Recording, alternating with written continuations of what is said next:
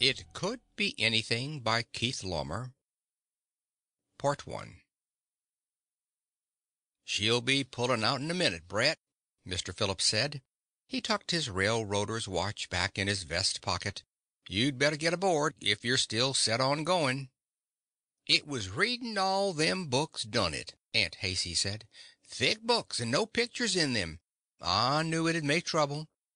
She plucked at the faded hand-embroidered shawl over her thin shoulders, a tiny bird-like woman with bright, anxious eyes. "Don't worry about me," Brett said. "I'll be back."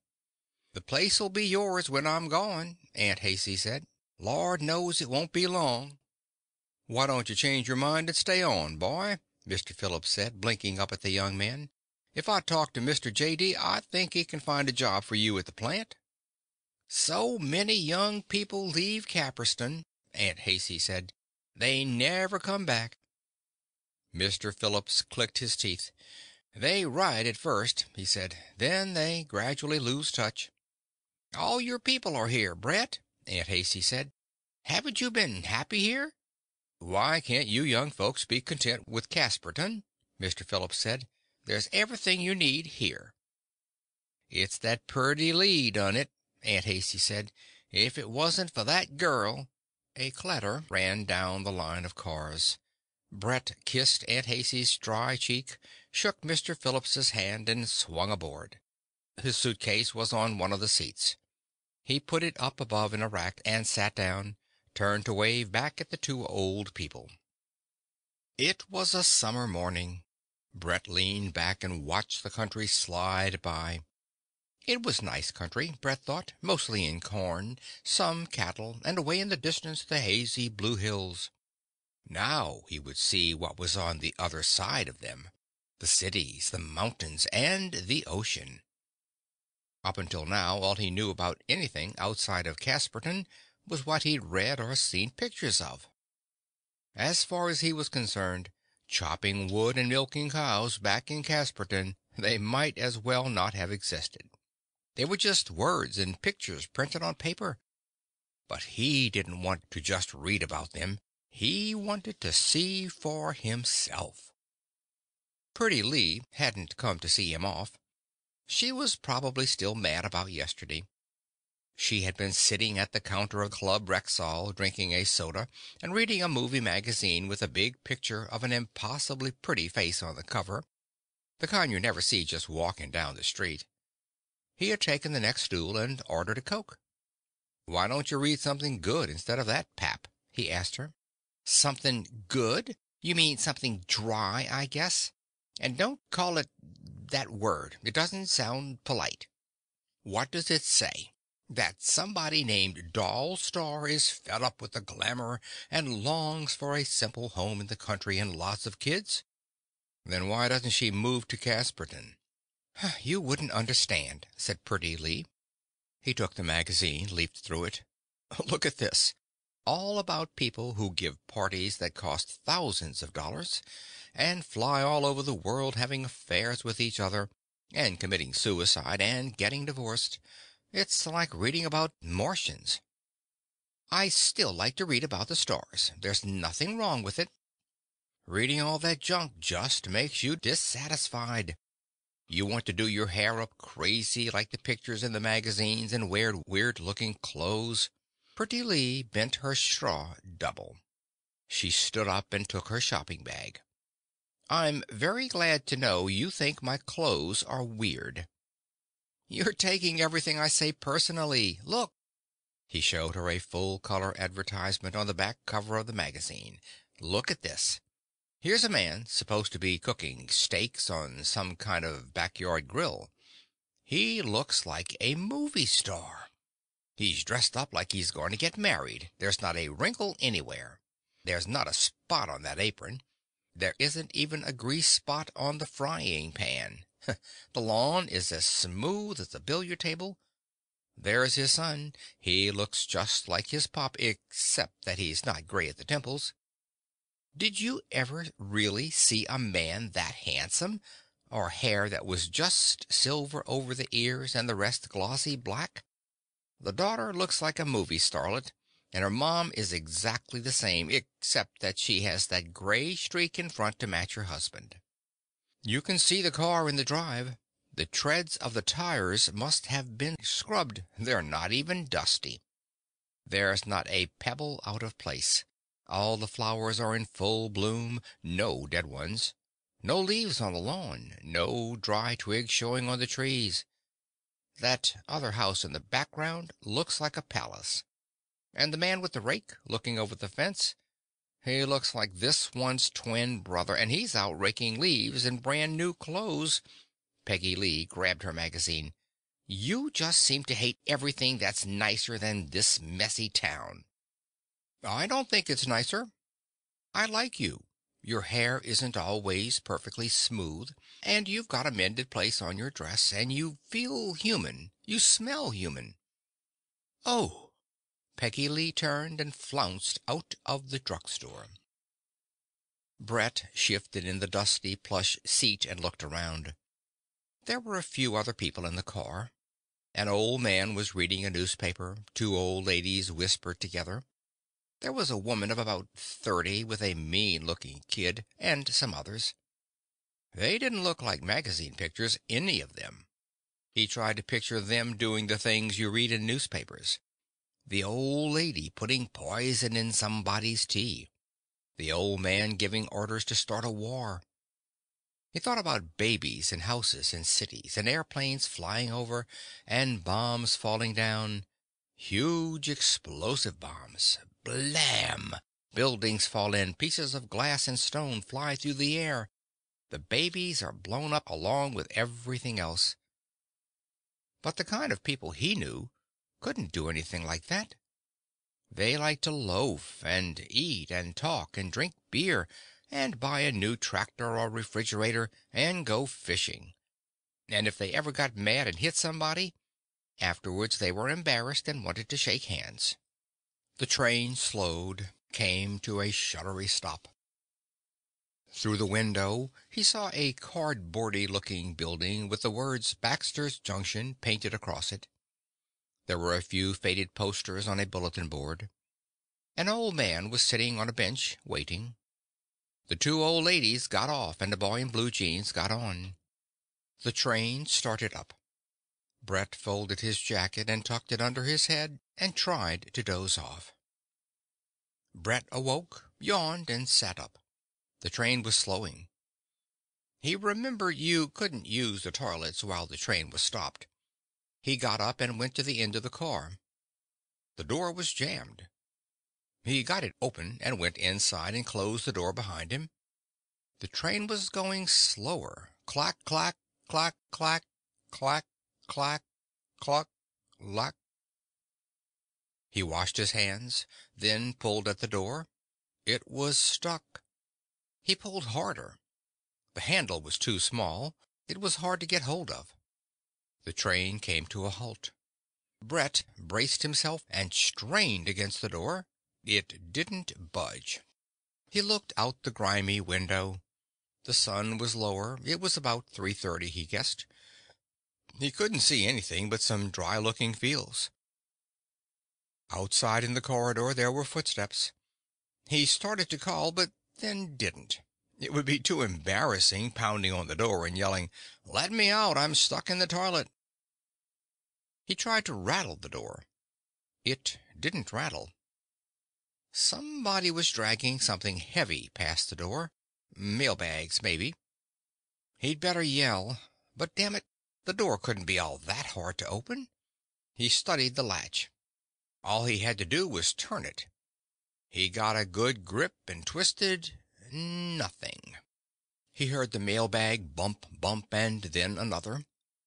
To heck with it, he'd yell. He'd wait until he heard the footsteps pass the door again, and then he'd make some noise. Brett waited. It was quiet now. He rapped on the door anyway. No answer. Maybe there was nobody left in the car. In a minute the train would start up and he'd be stuck here until the next stop. He banged on the door. "Hey, the door is stuck." It sounded foolish. He listened. It was very quiet. He pounded again. The car creaked once. He put his ear to the door. He couldn't hear anything. He turned back to the window. There was no one in sight. He put his cheek flat against it, looked along the car. He saw only dry fields. He turned around and gave the door a good kick. If he damaged it, it was too bad. The railroad shouldn't have defective locks on the doors. If they tried to make him pay for it, he'd tell them they were lucky he didn't sue the railroad. He braced himself against the opposite wall, drew his foot back, and kicked hard at the lock. Something broke. He pulled the door open. He was looking out the open door and through the window beyond. There was no platform, just the same dry fields he could see on the other side. He came out and went along to his seat. The car was empty now. He looked out the window. Why had the train stopped here? Maybe there was some kind of trouble with the engine. It had been sitting here for 10 minutes or so now. Brett got up and went along to the door, stepped down onto the iron step. Leaning out, he could see the train stretching along ahead. 1 car, 2 cars.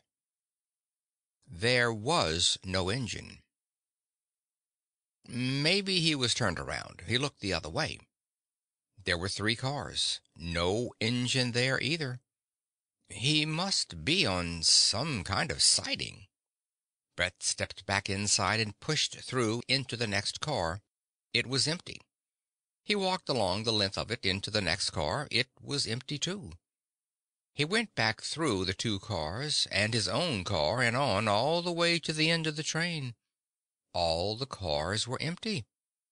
He stood on the platform at the end of the last car and looked back along the rails.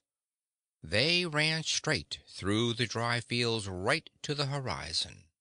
He stepped down to the ground and went along the cindery bed to the front of the train, stepping on the ends of the wooden ties. The coupling stood open.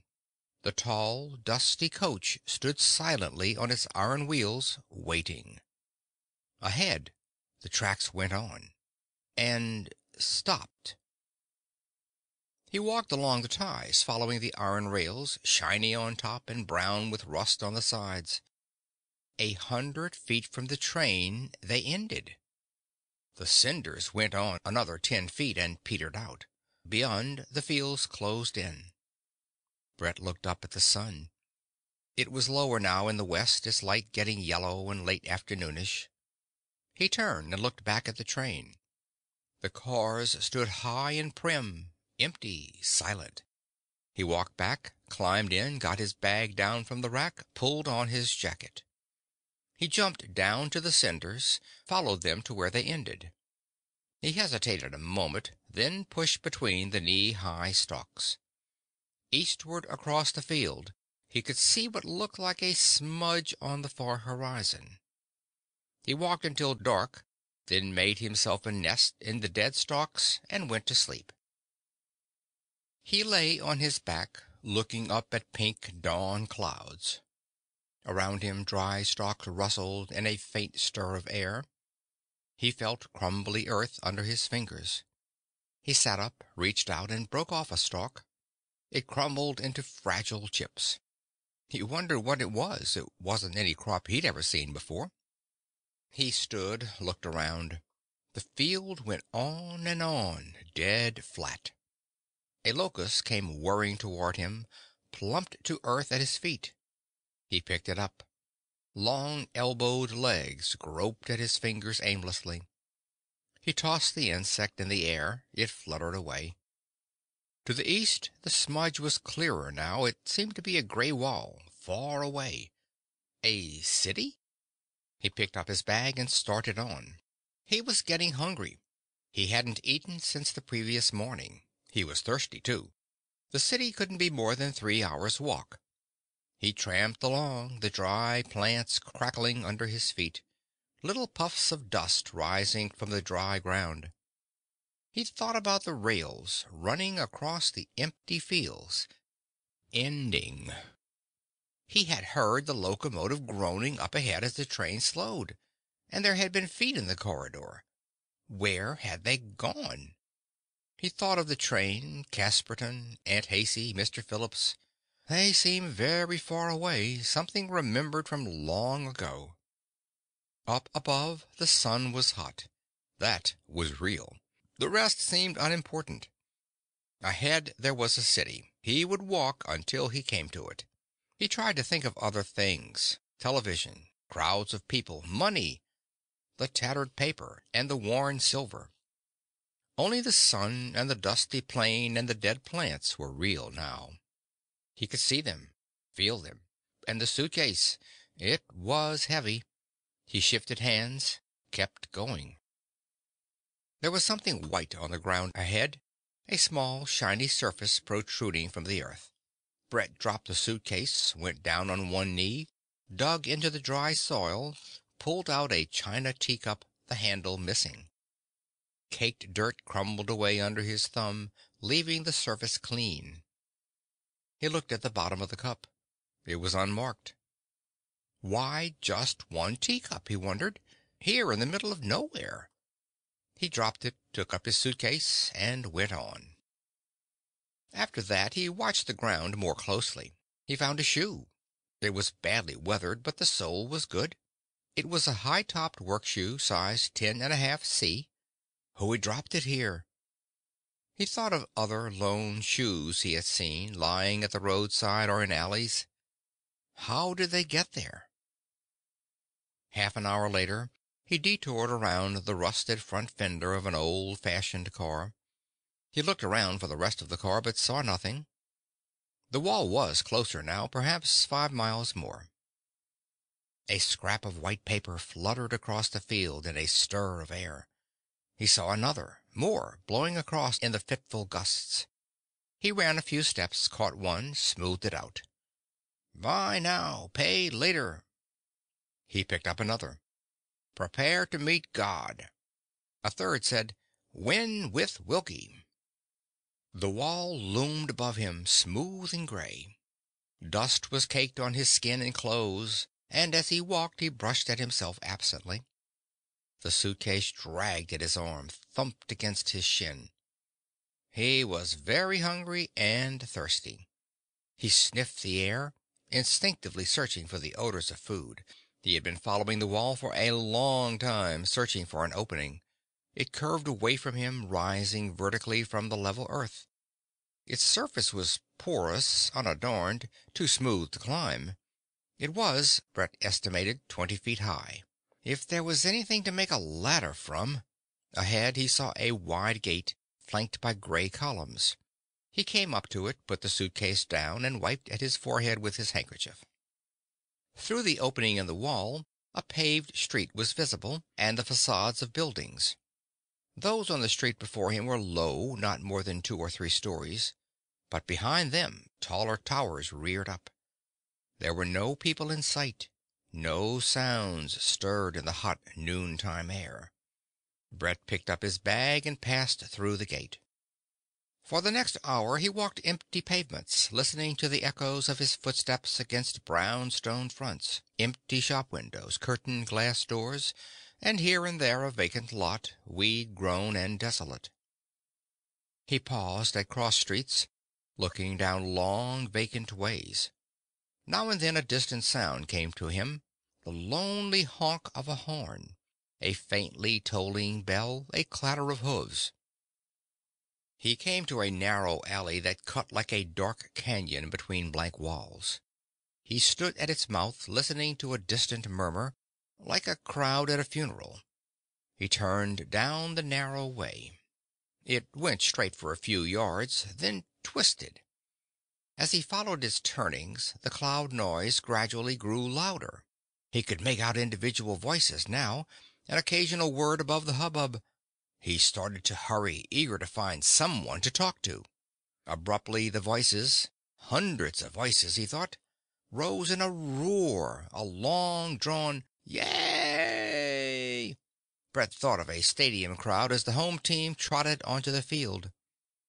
He could hear a band now, a shrilling of brass, the clatter and thump of percussion instruments. Now he could see the mouth of the alley ahead. A sunny street hung with bunting, the backs of people and over their heads the rhythmic bobbing of a passing procession. Tall shakos and guidons in almost even rows.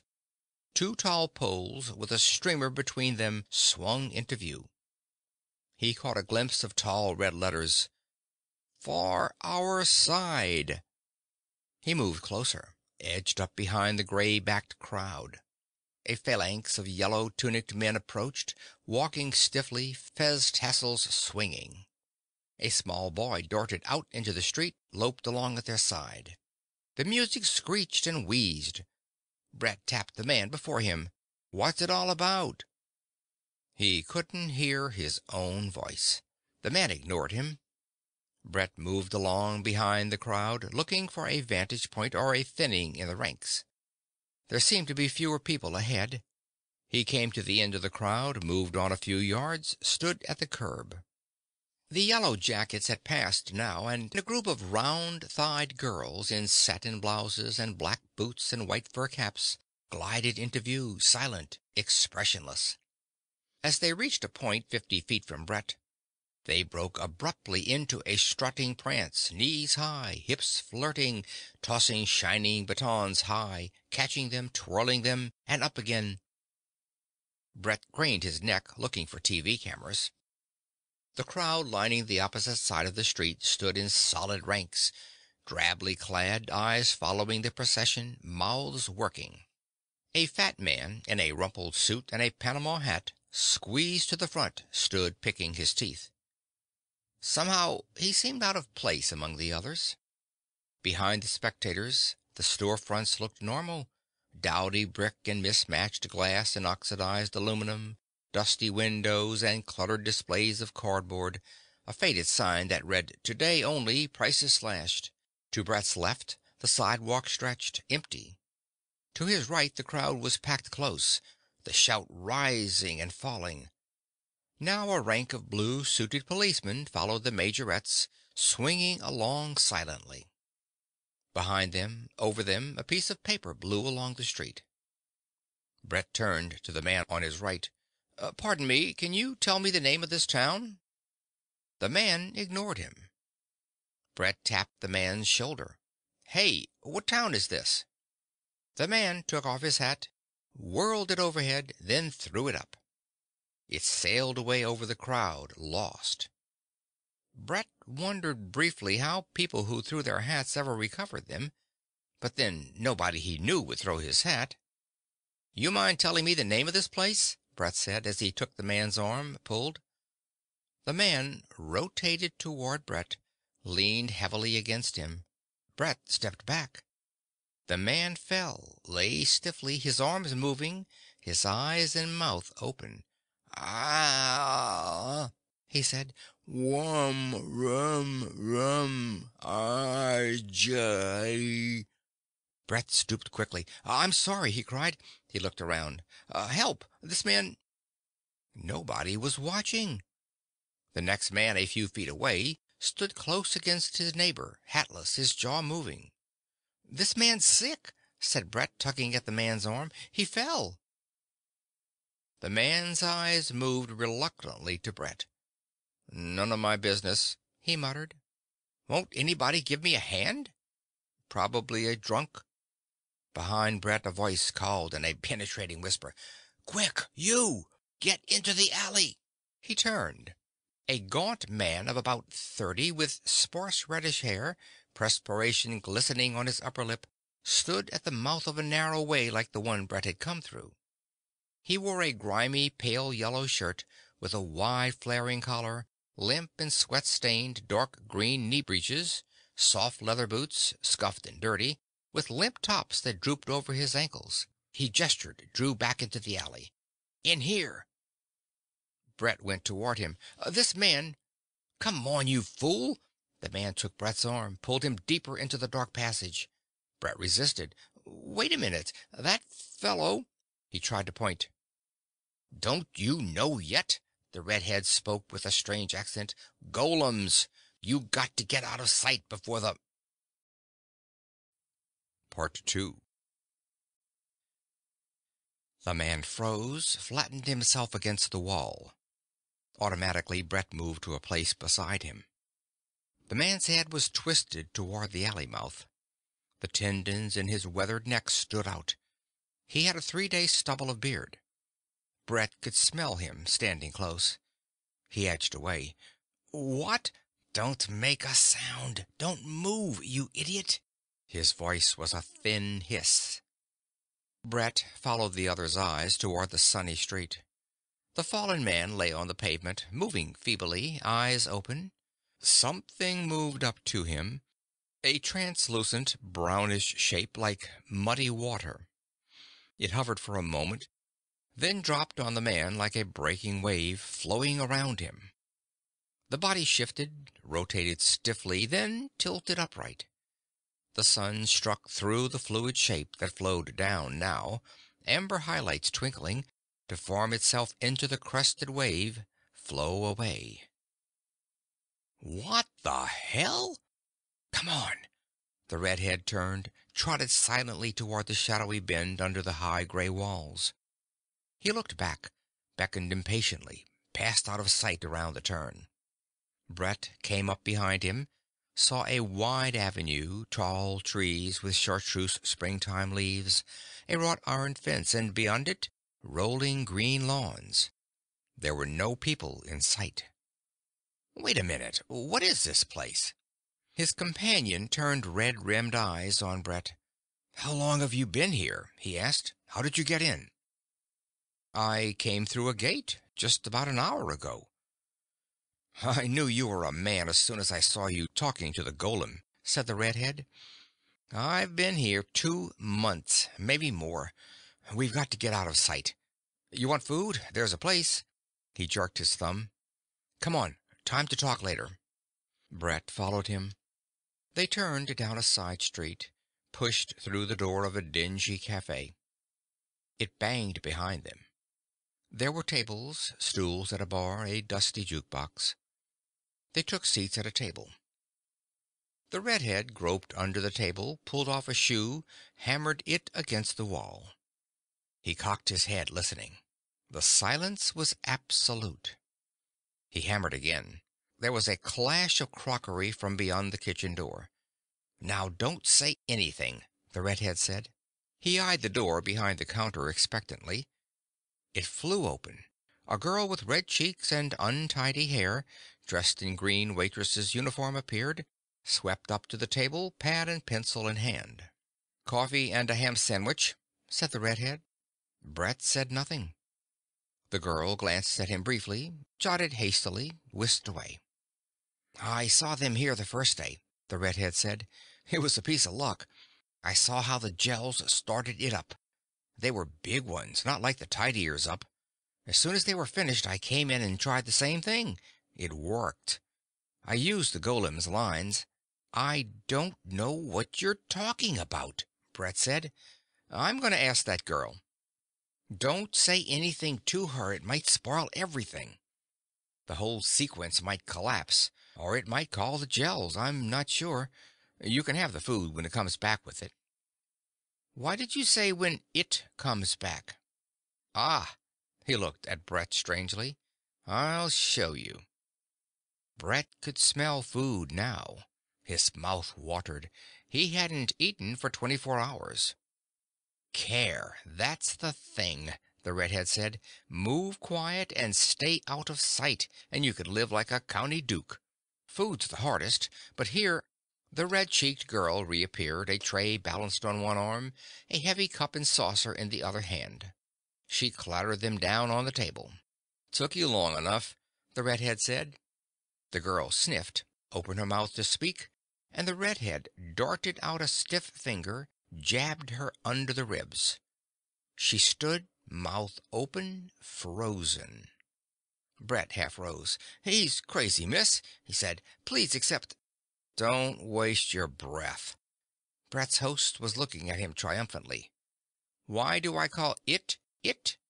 He stood up, reached out, and undid the top buttons of the green uniform. The waitress stood, leaning slightly forward, unmoving. The blouse fell open, exposing round white breasts, unadorned, blind. A doll, said the redhead. A puppet, a golem. Brett stared at her. The damp curls at her temple, the tip of her tongue behind her teeth, the tiny red veins in her round cheeks, and the white skin curving. "That's a quick way to tell 'em," said the redhead. "The teat is smooth." He rebuttoned the uniform, then jabbed again at the girl's ribs. She straightened, patted her hair. "No doubt a gentleman like you is used to better," she said carelessly. She went away. "I'm Awalawan Dahuva," the redhead said. "My name's Brett Hale." Brett took a bite of the sandwich. "Those clothes," Dahuva said. "And you have a strange way of talking. What country are you from?" "Jefferson." "Never heard of it. I'm from Waverly. What brought you here?" "I was on a train. The tracks came to an end out of the middle of nowhere. I walked, and here I am. What is this place?" "Don't know." Dahuva shook his head. "I knew they were lying about the Fire River, though. Never did believe all that stuff. Religious hokum to keep the masses quiet. Don't know what to believe now. Take the roof. They say 100 Carfads up, but how do we know? Maybe it's 1,000, or only 10. By Grat, I'd like to go up in a balloon, see for myself." "What are you talking about?" Brett said. "Go where in a balloon? See what?" "Oh, I've seen one at the tourney. Big hot air bag with a basket under it, tied down with a rope. But if you cut the rope, but you can bet the priests will never let that happen. No, sir." Dahuva looked at Brett speculatively. "What about your country? Fessian, or whatever you called it. How high do they tell you it is there?" "You mean the sky? Well, the air ends after a few miles, and space just goes on, millions of miles." Dahuva slapped the table and laughed. "The people in Fressian must be some yokels. Just goes on up. Now who'd swallow that tale?" He chuckled. "Only a child thinks of the sky as some kind of tent," said Brett. "Haven't you ever heard of the solar system, the other planets?" "What are those?" "Other worlds. They all circle around the sun, like the Earth." "Other worlds, eh? Sailing around up under the roof? Funny I never saw 'em." Dahuva snickered. "Wake up, Brett. Forget all those stories. Just believe what you see." "What about that brown thing?" "The Gels? They run this place. Look out for them, Brett. Stay alert. Don't let them see you." "What do they do?" "I don't know, and I don't want to find out. This is a great place. I like it here. I have all I want to eat, plenty of nice rooms for sleeping. There's the parades and the scenes. It's a good life, as long as you keep out of sight."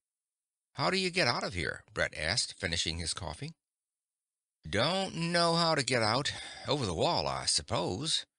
I don't plan to leave, though. I left home in a hurry. The Duke... Never mind. I'm not going back." "Are all the people here golems?" Brett said. "Aren't there any more real people?" "You're the first I've seen. I spotted you as soon as I saw you. A live man moves different than a golem. You see golems doing things like knitting their brows, starting back an alarm, looking askance, and standing arms akimbo. And they have things like pursed lips and knowing glances and mirthless laughter. You know, all the things you read about that real people never do. But now that you're here, I've got somebody to talk to. I did get lonesome, I admit. I'll show you where to stay, and we'll fix you up with a bed." "I won't be around that long." "What can you get outside that you can't get here? There's everything you need here in the city. We can have a great time." "You sound like my Aunt Hasey," Brett said. "She said I had everything I needed back in Casperton. How does she know what I need? How do you know? How do I know myself? I can tell you I need more than food and a place to sleep. What more?" "Everything. Things to think about and something worth doing. Why, even in the movies—" "What's a movie?" "You know, a play on film, a moving picture." "A picture that moves?" "That's right. This is something the priests told you about. Jehovah seemed to be holding in his mirth. Everybody's seen movies. Jehovah burst out laughing. Those priests, he said, they're the same everywhere I see. The stories they tell, and people believe them. What else? Priests have nothing to do with it. Jehovah composed his features. What do they tell you about Grat and the wheel? Grat? What's that? The overbeing, the four-eyed one. Jehovah made a sign, caught himself. Just have it, he said. I don't believe that rubbish. Never did. I suppose you're talking about God? Brett said. I don't know about God. Tell me about it. He's the creator of the world. He's, well, superhuman. He knows everything that happens, and when you die, if you led a good life, you meet God in heaven. Where's that? It's... Brett waved a hand vaguely. Up above. But you said there was just emptiness up above, Jehovah recalled. And some other worlds whirling around like islands adrift in the sea? Well, never mind, Jehovah held up his hands. Our priests are liars too. All that balderdash about the wheel and the river of fire. It's just as bad as your Hivel or whatever you called it. And our Grat and your mud or Gog, they're the same. Jehovah's head went up. What's that? I didn't hear anything. Jehovah got to his feet, turned to the door. Brett rose. A towering brown shape, glassy and transparent, hung in the door, its surface rippling. Jehovah whirled, leaped past Brett, dived for the rear door. Brett stood frozen. The shape flowed, swift as quicksilver, caught Jehovah in mid-stride, engulfed him. For an instant Brett saw the thin figure, legs kicking, upended within the muddy form of the gel. Then the turbid wave swept across to the door, sloshed it aside, disappeared. Jehovah was gone. Brett stood rooted, staring at the doorway. A bar of sunlight fell across the dusty floor. A brown mouse ran along the baseboard. It was very quiet. Brett went to the door through which the gel had disappeared, hesitated a moment, then thrust it open. He was looking down into a great dark pit, acres in extent, its sides riddled with holes, the amputated ends of water and sewerage lines and power cables dangling. Far below, light glistened from the surface of a black pool. A few feet away, the waitress stood, unmoving in the dark, on a narrow strip of linoleum. At her feet, the chasm yawned. The edge of the floor was ragged, as though it had been gnawed away by rats. There was no sign of Jehovah. Brett stepped back into the dining room, let the door swing shut. He took a deep breath, picked up a paper napkin from a table and wiped his forehead, dropped the napkin on the floor and went out into the street, his suitcase forgotten now. At the corner he turned, walked along past silent shop windows crowded with home permanents, sunglasses, fingernail polish, suntan lotion, paper cartons, streamers, plastic toys, vari-colored garments of synthetic fiber, home remedies, beauty aids, popular music, greeting cards. At the next corner he stopped, looking down the silent streets. Nothing moved. Brett went to a window in a gray concrete wall, pulled himself up to peer through the dusty pane, saw a room filled with tailors' forms, garment racks, a bicycle, bundled back issues of magazines without covers. He went along to a door. It was solid, painted shut. The next door looked easier.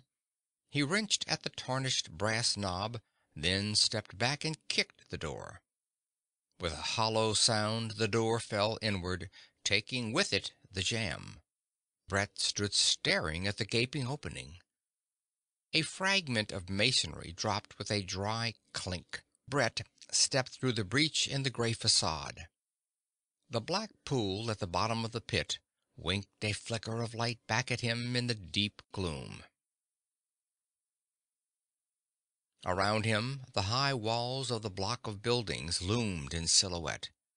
The squares of the windows were ranks of luminous blue against the dark. Dust motes danced in shafts of sunlight. Far above, the roof was dimly visible, a spidery tangle of trusswork, and below was the abyss. At Brett's feet, the stump of a heavy brass rail projected an inch from the floor. It was long enough, Brett thought, to give firm anchor to a rope. Somewhere below, Dhuva, a stranger who had befriended him, lay in the grip of the Gels. He would do what he could, but he needed equipment and help. First, he would find a store with rope, guns, knives. He would... The broken edge of masonry where the door had been caught his eye. The shell of the wall, exposed where the door frame had torn away, was wafer thin. Brett reached up, broke off a piece. The outer face, the side that showed on the street, was smooth, solid looking. The back was porous, nibbled. Brett stepped outside, examining the wall. He kicked at the gray surface. A great piece of wall 6 feet high broke into fragments, fell on the sidewalk with a crash, driving out a puff of dust. Another section fell. One piece of it skidded away, clattered down into the depths. Brett heard a distant splash. He looked at the great jagged opening in the wall, like a jigsaw picture with a piece missing. He turned and started off at a trot, his mouth dry, his pulse thumping painfully in his chest. 2 blocks from the hollow building, Brett slowed to a walk, his footsteps echoing in the empty street. He looked into each door window as he passed. There were artificial legs, bottles of colored water, immense dolls, wigs, glass eyes, but no rope. Brett tried to think, what kind of store would handle rope? A marine supply company, maybe, but where would he find one? Perhaps it would be easiest to look in a telephone book. Ahead he saw a sign lettered Hotel. Brett went up to the revolving door, pushed inside. He was in a dim, marble-paneled lobby with double doors leading into a beige-carpeted bar on his right. The brass-painted cage of an elevator directly before him, flanked by tall urns of sand and an escalating staircase. On the left was a dark mahogany-finished reception desk. Behind the desk a man stood silently, waiting. Brett felt a wild surge of relief. "Those things! Those gels!" he called, starting across the room. "My friend—" He broke off. The clerk stood, staring over Brett's shoulder, holding a pen poised over a book. Brett reached out, took the pen. The man's fingers curled stiffly around nothing. A golem. Brett turned away, went into the bar. Vacant stools were ranged before a dark mirror. At the tables, empty glasses stood before empty chairs. Brett started as he heard the revolving door thump, thump. Suddenly, soft light bathed the lobby behind him. Somewhere a piano tinkled More Than You Know. With a distant clatter of closing doors, the elevator came to life. Brett hugged a shadowed corner, saw a fat man in a limp seersucker suit cross to the reception desk. He had a red face, a bald scalp blotched with large brown freckles. The clerk inclined his head blandly. "Ah, yes, sir. A nice double with bath." Brett heard the unctuous voice of the clerk as he offered the pen. The fat man took it, scrawled something in the register. "At $14, the clerk murmured. He smiled, dinged the bell. A boy in tight green tunic and trousers and a pillbox cap with a chin strap pushed through a door beside the desk, took the key, led the way to the elevator. The fat man entered. Through the open work of the shaft, Brett watched as the elevator car rose, greasy cables trembling and swaying. He started back across the lobby and stopped dead. A wet brown shape had appeared in the entrance. It flowed across the rug to the bellhop. Face blank, the golem turned back to its door. Above, Brett heard the elevator stop. Doors clashed. The clerk stood poised behind the desk. The gel hovered, then flowed away. The piano was silent now. The lights burned, a soft glow, then winked out. Brett thought about the fat man. He had seen him before. He went up the stairs. In the second-floor corridor, Brett felt his way along in near darkness, guided by the dim light coming through transoms. He tried a door. It opened. He stepped into a large bedroom with a double bed, an easy chair, a chest of drawers. He crossed the room, looked out across an alley. 20 feet away, white curtains hung at windows in a brick wall. There was nothing behind the windows. There were sounds in the corridor. Brett dropped to the floor behind the bed. "All right, you two," A drunken voice bellowed. "and may all your troubles be little ones." There was laughter, squeals, a dry clash of beads flung against the door. A key grated. The door swung wide.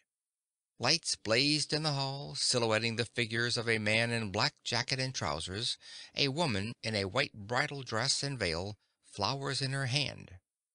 "Take care, Mel. Don't do anything I wouldn't do. Kiss the bride now."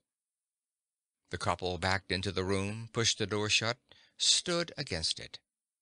Brett crouched behind the bed, not breathing, waiting. The couple stood at the door in the dark, heads down.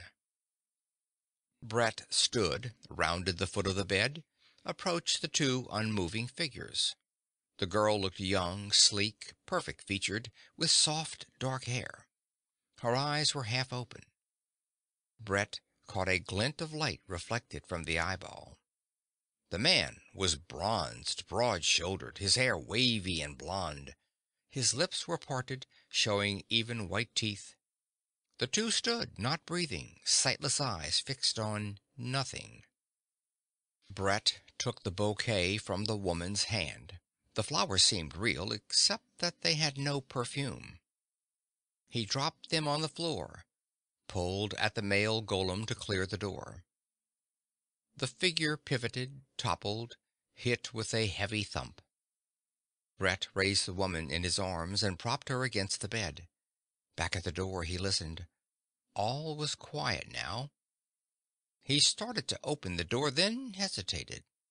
He went back to the bed, undid the tiny pearl buttons down the front of the bridal gown, pulled it open. The breasts were rounded, smooth, and unbroken, creamy white. In the hall, he started toward the stair. A tall gel rippled into view ahead, its shape flowing and wavering, now billowing out, then rising up. The shifting form undulated toward Brett. He made a move to run, then remembered Dhuva, stood motionless. The gel wobbled past him, slumped suddenly, flowed under a door. Brett let out a breath. Never mind the fat man, there were too many gels here. He started back along the corridor. Soft music came from double doors which stood open on a landing. Brett went to them, risked a look inside. Graceful couples moved sedately on a polished floor. Diners sat at tables, black-clad waiters moving among them. At the far side of the room, near a dusty rubber plant, sat the fat man, studying a menu. Brett watched as he shook out a napkin, ran it around inside his collar, then mopped his face. Never disturb a scene, Dhuva had said. But perhaps he could blend with it. Brett brushed at his suit, straightened his tie, stepped into the room. A waiter approached, eyed him dubiously. Brett got out his wallet, took out a $5 bill. A quiet table in the corner, he said. He glanced back. There were no jells in sight. He followed the waiter to a table near the fat man. Seated, he looked around. He wanted to talk to the fat man, but he couldn't afford to attract attention. He would watch and wait his chance. At the nearby tables, men with well-pressed suits, clean collars, and carefully shaved faces murmured to sleekly gowned women who fingered wine glasses, smiled archly. He caught fragments of conversation. "My dear, have you heard—" "In the low 80s." "Quite impossible. One must—" "For this time of year." The waiter returned with a shallow bowl of milky soup. Brett looked at the array of spoons, forks, knives, glanced sideways at the diners at the next table. It was important to follow the correct ritual. He put his napkin in his lap, careful to shake out all the folds. He looked at the spoons again, picked a large one, glanced at the waiter. So far, so good. "Wine, sir?" Brett indicated a neighboring couple. "The same as they're having." The waiter turned away, returned holding a wine bottle labeled toward Brett. He looked at it, nodded. The waiter busied himself with the cork, removing it with many flourishes, setting a glass before Brett, pouring half an inch of wine. He waited expectantly. Brett picked up the glass, tasted it. It tasted like wine. He nodded. The waiter poured. Brett wondered what would have happened if he had made a face and spurned it, but it would be too risky to try. No one ever did it. Part 3. Couples danced, resumed their seats. Others rose and took the floor. A string ensemble in a distant corner played restrained tunes that seemed to speak of the gentle, faded melancholy of decorous tea dances on long-forgotten afternoons. Brett glanced toward the fat man. He was eating soup, noisily, his napkin tied under his chin. The waiter was back with a plate. "Lovely day, sir," he said. "Great," Brett agreed. The waiter placed a covered platter on the table, removed the cover, stood with carving knife and fork poised. "A bit of the crispy, sir?" Brett nodded. He eyed the waiter surreptitiously. He looked real. Some golems seemed realer than others, or perhaps it merely depended on the parts they were playing. The man who had fallen at the parade had been only a sort of extra, a crowd member. The waiter, on the other hand, was able to converse. Perhaps it would be possible to learn something from him. How do you spell the name of this town?" Brett asked. "I was never much of a one for spelling, sir," the waiter said. "Try it." "Gravy, sir?" "Sure. Try to spell the name." "Perhaps I'd better call the head waiter, sir," the golem said stiffly. From the corner of an eye, Brett caught a flicker of motion. He whirled, saw nothing. Had it been a gel? "Never mind," he said. The waiter served potatoes, peas, refilled the wine glass, moved off silently. The question had been a little too unorthodox, Brett decided. Perhaps if he led up to the subject more obliquely. When the waiter returned, Brett said, "Nice day." "Very nice, sir." "Better than yesterday." "Yes, indeed, sir." "I wonder what tomorrow will be like." "Perhaps we'll have a bit of rain, sir." Brett nodded toward the dance floor. "Nice orchestra." "They're very popular, sir." "From here in town?" "I wouldn't know as to that, sir." "Lived here long yourself?" "Oh, yes, sir." The waiter's expression showed disapproval. "Would there be anything else, sir?" "I'm a newcomer here," Brett said. "I wonder if you could tell me—" "Excuse me, sir." The waiter was gone. Brett poked at the mashed potatoes. Quizzing golems was hopeless. He would have to find out for himself. He turned to look at the fat man. As Brett watched, he took a large handkerchief from a pocket, blew his nose loudly. No one turned to look. The orchestra played softly. The couples danced. Now was as good a time as any. Brett rose, crossed to the other's table. The man looked up. "Mind if I sit down?" Brett said. "I'd like to talk to you." The fat man blinked, motioned to a chair. Brett sat down, leaned across the table. "Maybe I'm wrong," he said quietly, "but I think you're real." The fat man blinked again. "What's that?" he snapped. He had a high, petulant voice. "You're not like the rest of them. I think I can talk to you. I think you're another outsider." The fat man looked down at his rumpled suit. "I was caught a little short today. Didn't have time to change. I'm a busy man. And what business is it of yours?" He clamped his jaw shut, eyed Brett warily. "I'm a stranger here," Brett said. "I want to find out what's going on in this place." "Buy an amusement guide. Lists all the shows." "I don't mean that. I mean these dummies all over the place. And the gels." "What dummies? Gels? Jello? You don't like Jello?" "I love Jello. I don't. Just ask the waiter. He'll bring you your Jello. Any flavor you like. Now, if you'll excuse me." "I'm talking about the brown things. They look like muddy water. They come around if you interfere with a scene." The fat man looked nervous. "Please, go away." "If I make a disturbance, the gels will come. Is that what you're afraid of?" Now, be calm. No need for you to get excited." "I won't make a scene," Brett said. "Just talk to me. How long have you been here?" "I dislike scenes. I dislike them intensely." "When did you come here?" "Just 10 minutes ago. I just sat down. I haven't had my dinner yet. Please, young man, go back to your table." The fat man watched Brett warily. Sweat glistened on his bald head. "I mean this town. How long have you been here? Where did you come from?" "Why, I was born here. Where did I come from? What sort of question is that? Just consider that the stork brought me." "You were born here?" "Certainly." "What's the name of the town?" "Are you trying to make a fool of me?" The man was getting angry. His voice was rising. "Shh," Brett cautioned. "You'll attract the gels." "Blast the jilts, whatever that is," the fat man snapped. "Now, get along with you. I'll call the manager." "Don't you know?"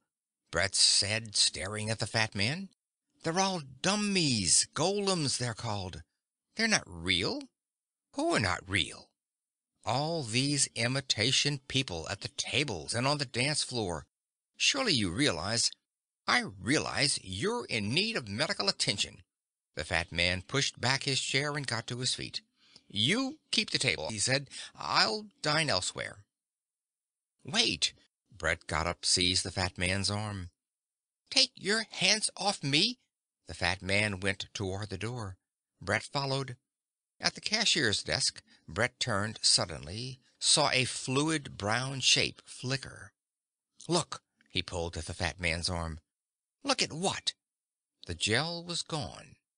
It was there, a gel. The fat man flung down a bill, hurried away. Brett fumbled out a 10, waited for change. "Wait!" he called. He heard the fat man's feet receding down the stairs. "Hurry!" he said to the cashier. The woman sat glassy-eyed, staring at nothing. The music died. The lights flickered, went off. In the gloom, Brett saw a fluid shape rise up. He ran, pounding down the stairs. The fat man was just rounding the corner. Brett opened his mouth to call, and went rigid, as a translucent shape of mud shot from the door, rose up to tower before him. Brett stood, mouth half open, eyes staring, leaning forward with hands outflung. The gel loomed, its surface flickering, waiting. Brett caught an acrid odor of geraniums. A minute passed. Brett's cheek itched. He fought a desire to blink, to swallow, to turn and run. The high sun beat down on the silent street. the still window displays. Then the gel broke form, slumped, flashed away. Brett tottered back against the wall, let his breath out in a harsh sigh. Across the street he saw a window with a display of camping equipment, portable stoves, boots, rifles. He crossed the street, tried the door.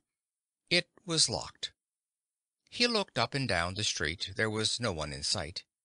He kicked in the glass beside the latch, reached through, and turned the knob. Inside he looked over the shelves, selected a heavy coil of nylon rope, a sheath knife, a canteen.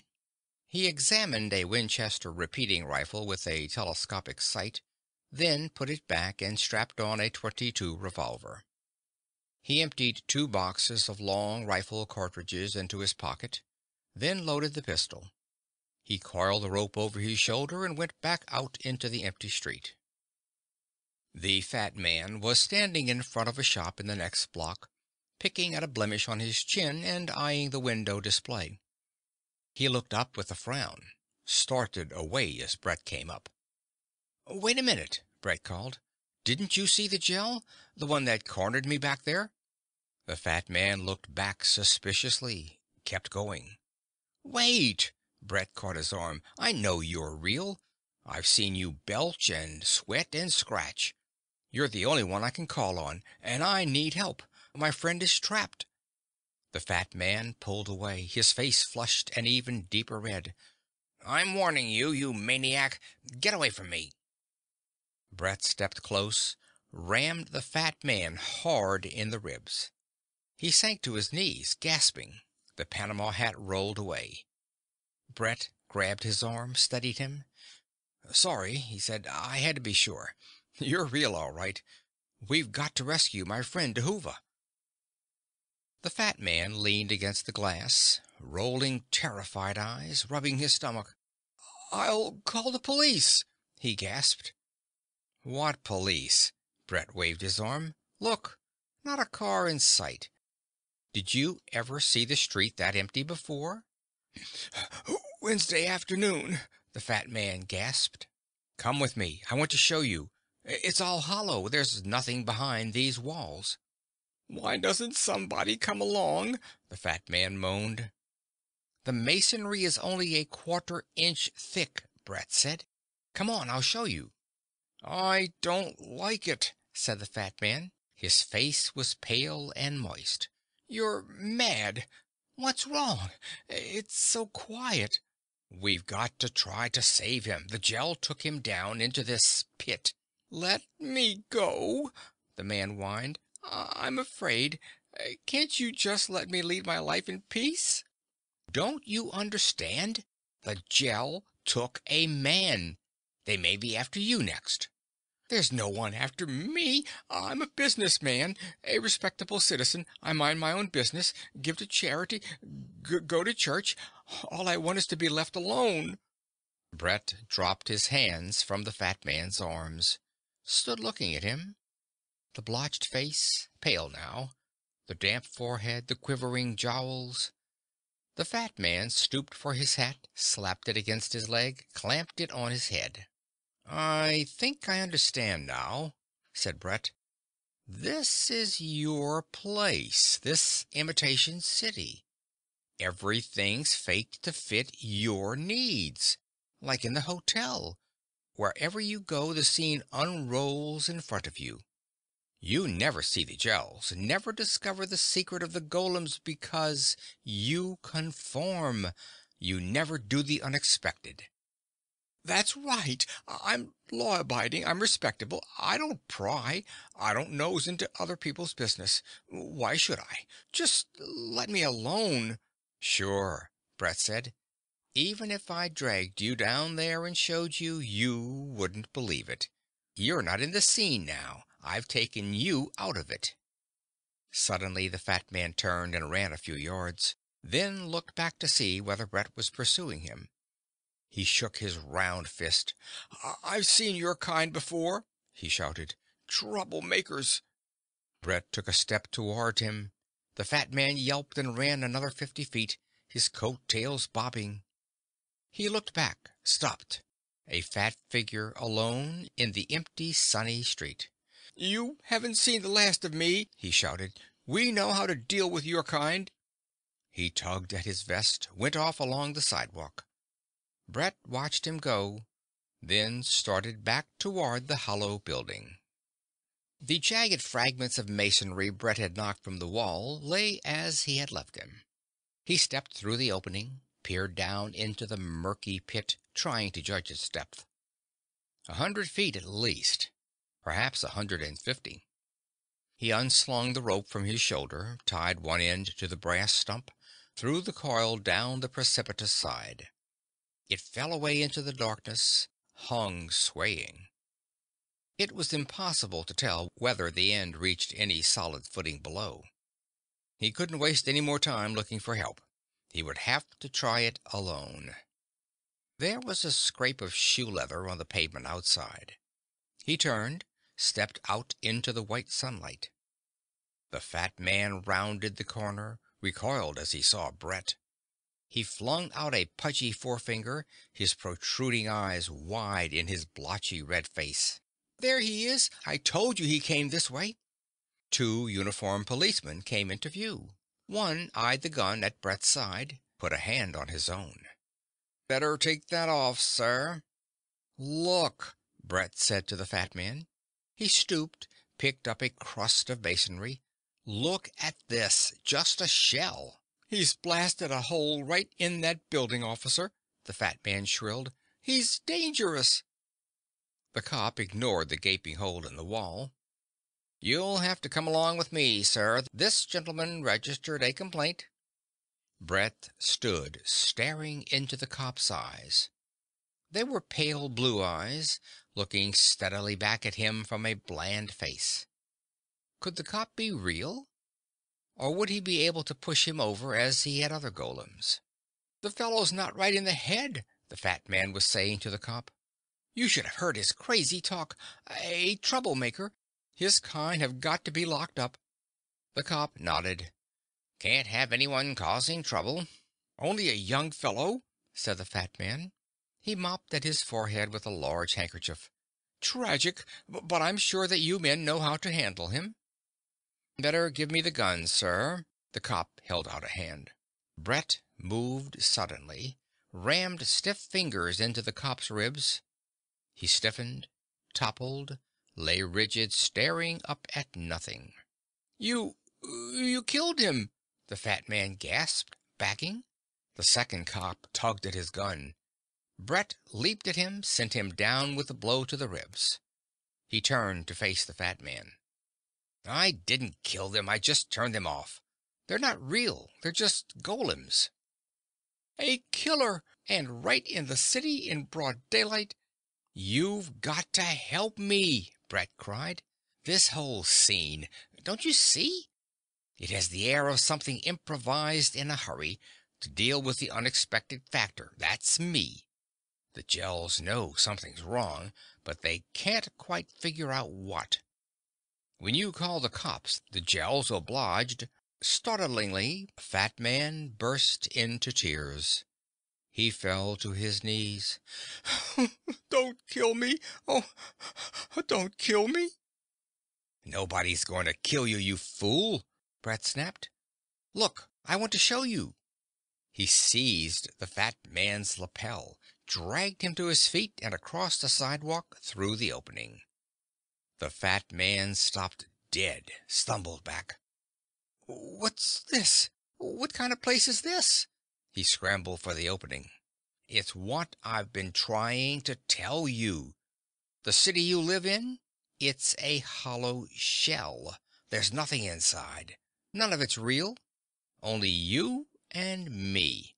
There was another man, DeHoover. I was in a cafe with him. A Gel came. He tried to run. It caught him. Now he's down there." "I'm not alone," the fat man babbled. "I have my friends, my clubs, my business associates. I'm insured. Lately I've been thinking a lot about Jesus." He broke off, whirled, and jumped for the doorway. Brett leaped after him, caught his coat. It ripped. The fat man stumbled over one of the cop golems, went to hands and knees. Brett stood over him. "Get up, damn it!" he snapped. "I need your help, and you're going to help me." He hauled the fat man to his feet. "All you have to do is stand by the rope. Dhuva may be unconscious when I find him. You'll have to help me haul him up. If anybody comes along, any Gels, I mean, give me a signal. A whistle, like this," Brett demonstrated. "And if I get in trouble, do what you can. Here." Brett started to offer the fat man the gun, then handed him the hunting knife. "If anybody interferes, this may not do any good, but it's something. I'm going down now." The fat man watched as Brett gripped the rope, let himself over the edge. Brett looked up at the glistening face, the damp strands of hair across the freckled scalp. Brett had no assurance that the man would stay at his post, but he had done what he could. "Remember," said Brett, "it's a real man they've got, like you and me, not a golem. We owe it to him." The fat man's hands trembled. He watched Brett, licked his lips. Brett started down. The descent was easy. The rough face of the excavation gave footholds. The end of a decaying timber projected. Below it was the stump of a crumbling concrete pipe 2 feet in diameter. Brett was 10 feet below the rim of the floor now. Above, the broad figure of the fat man was visible in silhouette against the jagged opening in the wall. Now the cliff shelved back. The rope hung free. Brett eased past the cut end of a rusted water pipe, went down hand over hand. If there were nothing at the bottom to give him footing, it would be a long climb back. 20 feet below he could see the still black water, pock-marked with expanding rings where bits of debris dislodged by his passage peppered the surface. There was a rhythmic vibration in the rope. Brett felt it through his hands, a fine sawing sensation. He was falling, gripping the limp rope. He slammed on his back in 3 feet of oily water. The coils of rope collapsed around him with a sustained splashing. He got to his feet, groped for the end of the rope. The glossy nylon strands had been cleanly cut. For half an hour, Brett waded in waist-deep water along a wall of damp clay that rose sheer above him. Far above, bars of dim sunlight crossed the upper reaches of the cavern. He had seen no sign of Dhuva or the Gels. He encountered a sodden timber that projected above the surface of the pool, clung to it to rest. Bits of flotsam, a plastic pistol, bridge tallies, a golf bag, floated in the black water. A tunnel extended through the clay wall ahead. Beyond, Brett could see a second great cavern rising. He pictured the city, silent and empty above, and the honeycombed earth beneath. He moved on. An hour later, Brett had traversed the second cavern. Now he clung to an outthrust spur of granite directly beneath the point at which Dhuva had disappeared. Far above he could see the green-clad waitress standing stiffly on her ledge. He was tired. Walking in water, his feet floundering in soft mud, was exhausting. He was no closer to escape, or to finding Dhuva, than he had been when the fat man cut the rope. He had been a fool to leave the man alone with a knife, but he had had no choice. He would have to find another way out. Endless waiting at the bottom of the pit was useless. He would have to climb. One spot was as good as another. He stepped back and scanned the wall of clay looming over him. 20 feet up, water dripped from the broken end of a 4-inch water main. Brett uncoiled the rope from his shoulder, tied a loop in the end, whirled it and cast upward. It missed, fell back with a splash. He gathered it in, tried again. On the third try it caught. He tested it, then started up.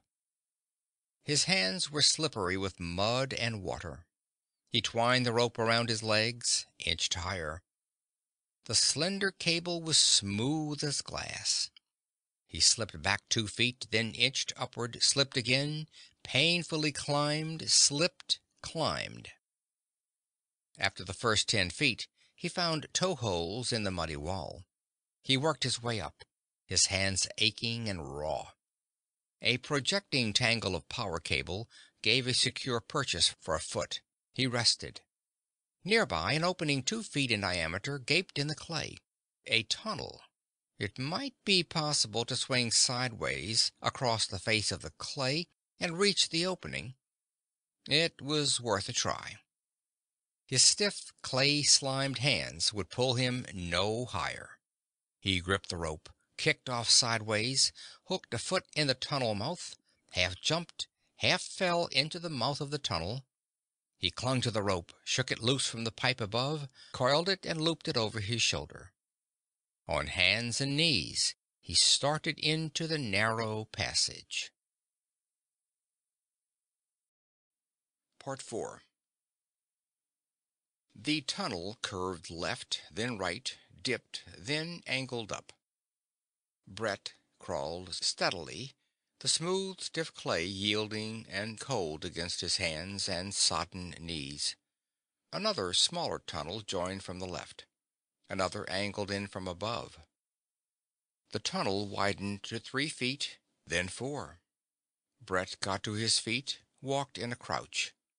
Here and there, barely visible in the near darkness, objects lay embedded in the mud. A silver-plated spoon, its handle bent. The rusted engine of an electric train. A portable radio, green with corrosion from burst batteries. At a distance, Brett estimated, of 100 yards from the pit, the tunnel opened into a vast cave, green lit from tiny disks of frosted glass set in the ceiling far above. A row of discolored concrete piles, the foundations of the building above, protruded against the near wall, their surfaces nibbled and pitted. Between Brett and the concrete columns, the floor was littered with pale sticks and stones, gleaming dully in the gloom. Brett started across the floor. One of the sticks snapped underfoot. He kicked a melon-sized stone. It rolled lightly, came to rest, with hollow eyes staring up toward him. A human skull. The floor of the cave covered an area the size of a city block. It was blanketed with human bones, with here and there a small cat skeleton or the fanged snout bones of a dog. There was a constant rustling of rats that played among the rib cages, sat atop crania, scuttled behind shin bones. Brett picked his way, stepping over imitation pearl necklaces, zircon rings, plastic buttons, hearing aids, lipsticks, compacts, corset stays, prosthetic devices, rubber heels, wrist watches, lapel watches, pocket watches with corroded brass chains. Ahead, Brett saw a patch of color, a blur of pale yellow. He hurried, stumbling over bone heaps, crunching eyeglasses underfoot.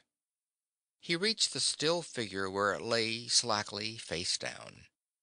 Gingerly, he squatted, turned it on its back. It was Dhuva.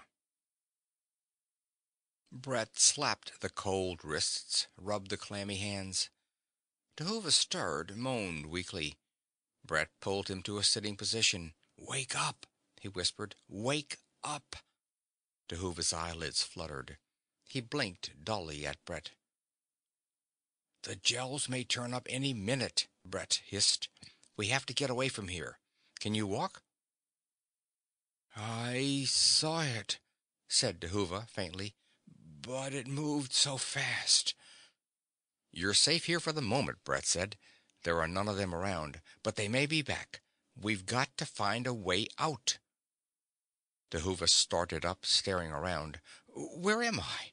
he said hoarsely. Brett seized his arm, steadied him on his feet. "We're in a hollowed-out cave," he said. "The whole city is undermined with them.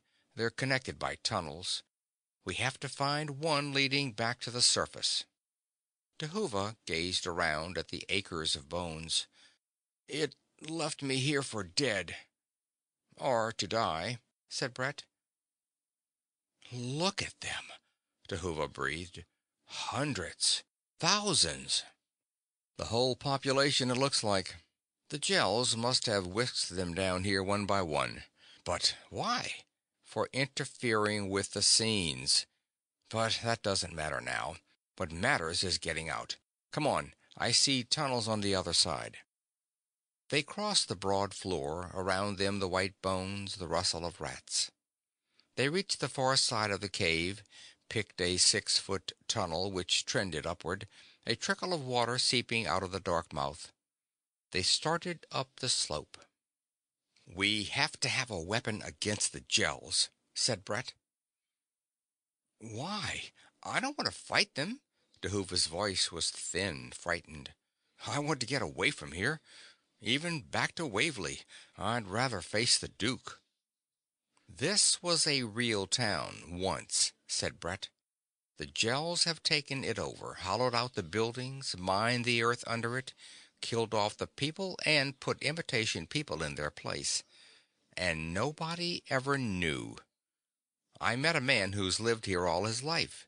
He doesn't know. But we know. And we have to do something about it. It's not our business. I've had enough. I want to get away. The Gels must stay down below, somewhere in that maze of tunnels. For some reason they try to keep up appearances, but only for the people who belong here. They play out scenes for the Fat Man wherever he goes. And he never goes anywhere he isn't expected to. We'll get over the wall somehow, said Jehovah. We may starve crossing the dry fields, but that's better than this. They emerged from the tunnel into a coal bin, crossed to a sagging door, found themselves in a boiler room. Stairs led to sunlight. In the street, in the shadow of tall buildings, a boxy sedan was parked at the curb. Brett went to it, tried the door. It opened. Keys dangled from the ignition switch. He slid into the dusty seat. Behind him there was a hoarse scream. Brett looked up. Through the streaked windshield, he saw a mighty Gel rear up before Jehovah, who crouched back against the blackened brick front of the building. Don't move, Jehovah! Brett shouted. Jehovah stood frozen, flattened against the wall. The Gel towered, its surface rippling. Brett eased from the seat. He stood on the pavement 15 feet from the Gel. The rank Gel odor came in waves from the creature. Beyond it he could see Jehovah's white, terrified face. Silently, Brett turned the latch of the old-fashioned auto hood, raised it. The copper fuel line curved down from the firewall to a glass sediment cup. The knurled retaining screw turned easily. The cup dropped into Brett's hand. Gasoline ran down in an amber stream. Brett pulled off his damp coat, wadded it, jammed it under the flow. Over his shoulder he saw Jehovah, still rigid, and the Gel hovering, uncertain. The coat was saturated with gasoline now. Brett fumbled a matchbox from his pocket. Wet. He threw the sodden container aside. The battery caught his eye, clamped in a rusted frame under the hood. He jerked the pistol from its holster, used it to short the terminals. Tiny blue sparks jumped. He jammed the coat near, rasped the gun against the soft lead poles. With a whoosh, the coat caught. Yellow flames leaped, soot-rimmed. Brett snatched at a sleeve, whirled the coat high. The great Gel, attracted by the sudden motion, rushed at him. He flung the blazing garment over the monster, leaped aside. The creature went mad. It slumped, lashed itself against the pavement. The burning coat was thrown clear. The Gel threw itself across the pavement into the gutter, sending a splatter of filthy water over Brett. From the corner of his eye, Brett saw Jehovah seize the burning coat, hurl it into the pooled gasoline in the gutter. Fire leaped 20 feet high. In its center, the great gel bucked and writhed. The ancient car shuddered as the frantic monster struck it. Black smoke boiled up. An unbelievable stench came to Brett's nostrils. He backed, coughing. Flames roared around the front of the car. Paint blistered and burned. A tire burst.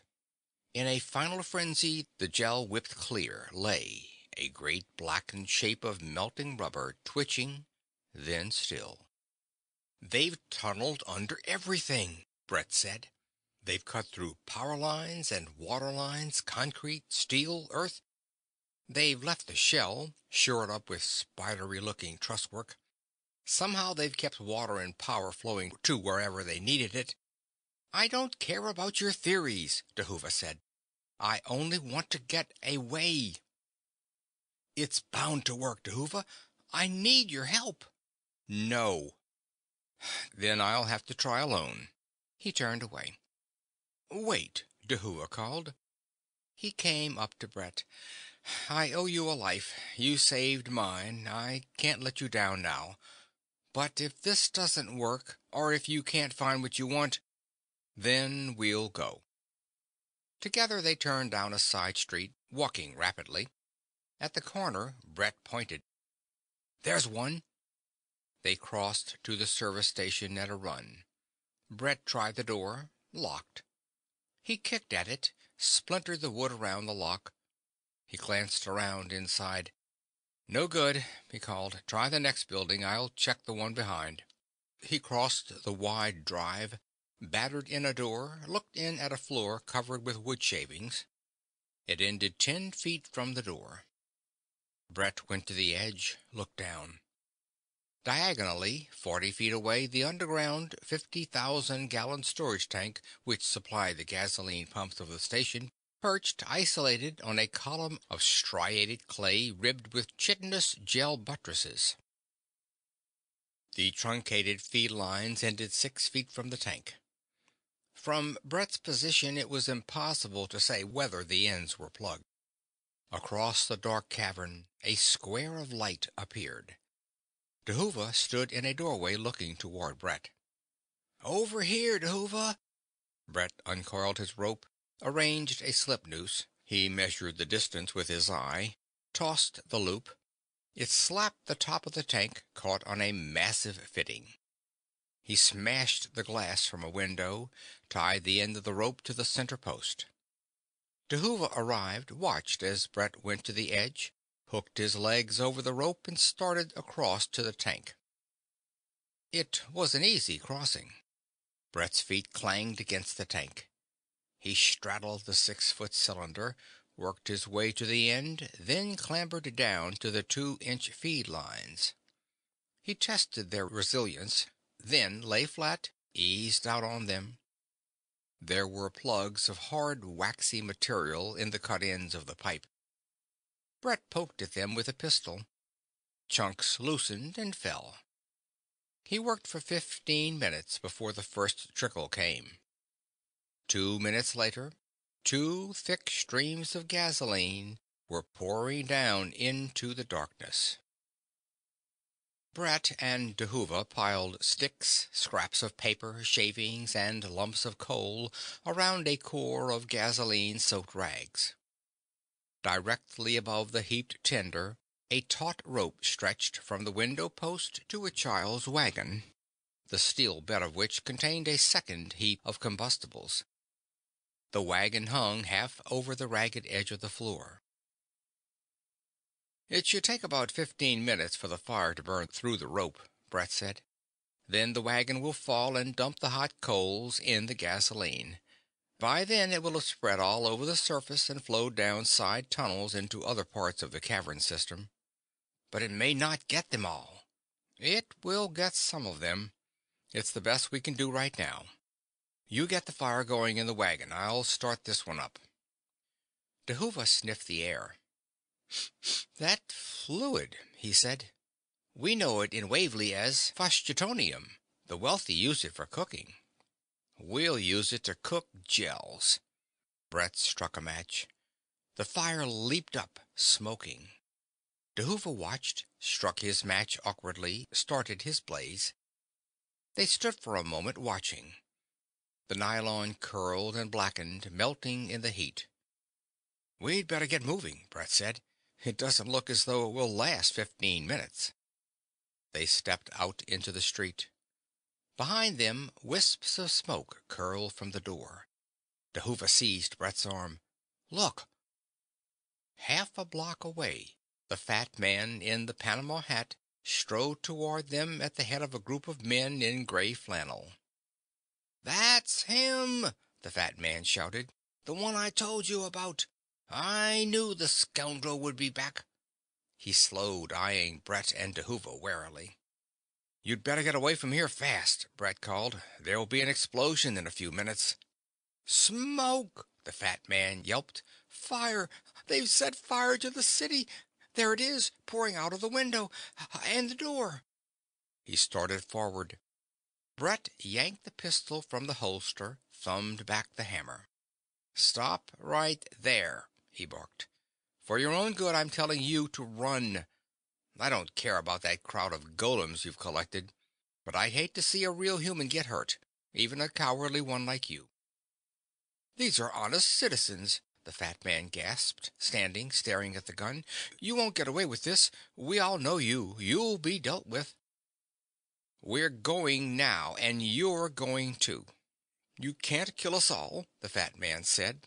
He licked his lips. "We won't let you destroy our city." As the fat man turned to exhort his followers, Brett fired, once, twice, 3 times. 3 golems fell on their faces. The fat man whirled. "Devil!" he shrieked. "A killer is abroad!" He charged, mouth open. Brett ducked aside, tripped the fat man. He fell heavily, slamming his face against the pavement. The golems surged forward. Brett and DeHoover slammed punches to the sternum, took clumsy blows on the shoulder, back, chest. Golems fell. Brett ducked a wild swing, toppled his attacker, turned to see DeHoover deal with the last of the dummies. The fat man sat in the street, dabbing at his bleeding nose, the Panama still in place. "Get up," Brett commanded. "There's no time left." "You've killed them all." The fat man got to his feet, then turned suddenly and plunged for the door from which a cloud of smoke poured. Brett hauled him back. He and DeHoover started off, dragging the struggling man between them. They had gone a block when their prisoner, with a sudden frantic jerk, freed himself, set off at a run for the fire. "Let him go!" DeHoover cried. "It's too late to go back." The fat man leaped fallen golems, wrestled with the door, disappeared into the smoke. Brett and DeHoover sprinted for the corner. As they rounded it, a tremendous blast shook the street. The pavement before them quivered, opened in a wide crack. A 10-foot section dropped from view. They skirted the gaping hole, dashed for safety as the facades across the street cracked, fell in clouds of dust. The street trembled under a second explosion. Cracks opened, dust rising in puffs from the long, wavering lines. Masonry collapsed around them. They put their heads down and ran. Winded, Brett and DeHoover walked through the empty streets of the city. Behind them, smoke blackened the sky. Embers floated down around them. The odor of burning gel was carried on the wind. The late sun shone on the blank pavement. A lone golem in a tasseled fez, left over from the morning's parade, leaned stiffly against the lamppost, eyes blank. Empty cars sat in driveways. TV antennas stood forlornly against the sunset. "This place looks lived in," said Brett, indicating an open apartment window with a curtain billowing above a potted geranium. "I'll take a look." He came back, shaking his head. "They were all in the TV room. They looked so natural at first. I mean, they didn't look up or anything when I walked in. I turned the set off. The electricity is still working anyway. Wonder how long it will last." They turned down a residential street. Underfoot the pavement trembled at a distant blast. They skirted a crack, kept going. Occasionally, golems stood in awkward poses or lay across sidewalks. One, clad in black, tilted awkwardly in a Gothic entry of fretted stonework. "I guess there won't be any church this Sunday," said Brett. He halted before a brown brick apartment house. An untended hose welled on a patch of sickly lawn. Brett went to the door, stood listening, then went in. Across the room, the still figure of a woman sat in a rocker. A curl stirred on her smooth forehead. A flicker of expression seemed to cross the lined face. Brett started forward. "Don't be afraid. You can come with us." He stopped. A flapping window shade cast restless shadows on the still golem features on which dust was already settling. Brett turned away, shaking his head. "All of them," he said. "It's as though they were snipped out of paper. When the gels died, their dummies died with them." "Why?" asked Dhuva. "What does it all mean?" "Mean?" said Brett. He shook his head, starting off again along the street. "Doesn't mean anything. It's just the way things are." Brett sat in a deserted Cadillac, tuning the radio. "Anybody hear me?" said a plaintive voice from the speaker. "This is Abe Galorian, at the Twin Spires. Looks like I'm the only one left alive. Can anybody hear me?" Brett tuned. "Been asking the wrong questions, looking for the final fact. Now these are strange matters, brothers.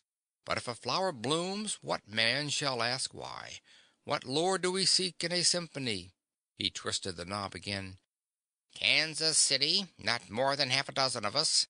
And the dead, piled all over the place. But it's a funny thing. Doc Potter started to do an autopsy." Brett turned the knob. "CQ, CQ, CQ. This is Holopquate calling. CQ, CQ. There's been a disaster here at Port Wanderlust. We need—" "Take Jesus into your hearts," another station urged. "To base," the radio said faintly with much crackling.